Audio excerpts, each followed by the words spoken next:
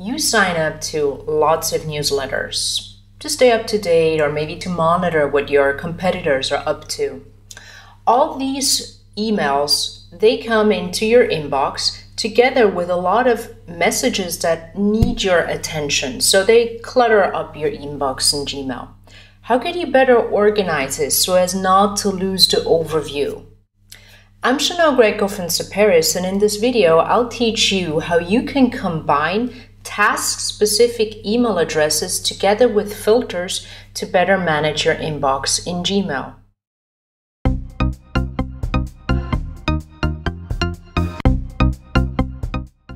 Okay, so here we have Jane Example's inbox, and maybe before we get started, what are these task-specific email addresses I mentioned?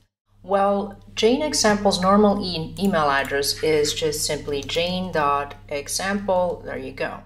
Now, a task-specific email address is something that you create with a plus sign. So this would be, for example, plus news. This is the email address that we're going to use to sign up to our newsletters. So let's do that again. So in here in the search mail, you click into this field and then on the drop down, because we want to create a filter that whenever an email from a newsletter gets sent to jane.example+news@saperis.io, we can then process this. So we're saying whenever an email gets sent to this address, now we'll create a filter. We'll define that we skip the inbox, so we don't want these newsletters to pop up or to show up in our inbox. Instead, we want to apply a label. We'll create a new label and we'll call it newsletter. Create. Okay, so again, we'll skip the inbox when a newsletter comes in, and we'll apply the label newsletter. Create filter. Okay, so that's the filter that we created. Now, to test this or to demonstrate how it works, we actually have to sign up to newsletters.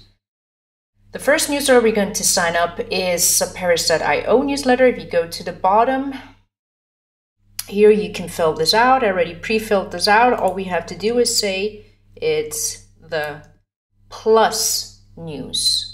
So it's jane.example+news@saperis.io. So we subscribe to that. Okay, so that worked out, and let's subscribe to a second newsletter.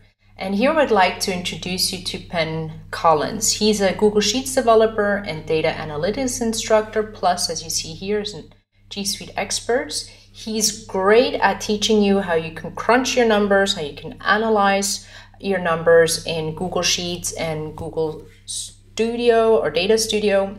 And he also teaches AppScript.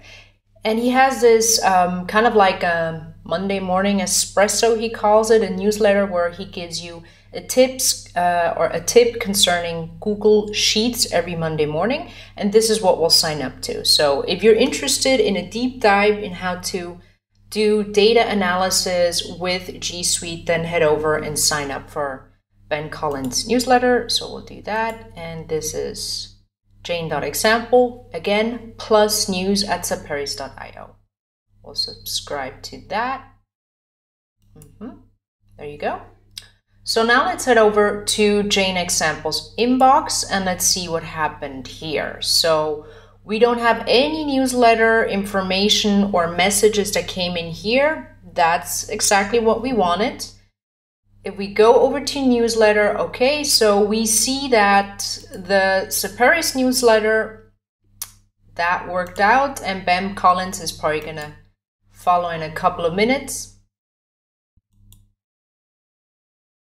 There you go. Here you also have the subscription verification from Ben Collins. Okay, so what do we do again? First of all, we created a filter where we defined that any email that goes to the task-specific email address of jane.example+news@saperis.io skips the inbox and directly pops up under the label of newsletter.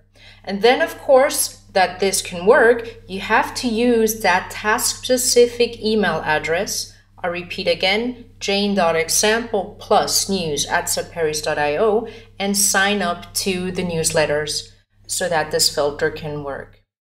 Now, this was just one possibility to use task-specific email addresses for newsletters, but you could do the same thing maybe for sales or for your customer support. It depends on your organization and your needs, but I think that these task-specific email addresses can be a very handy tool to manage your Gmail inbox.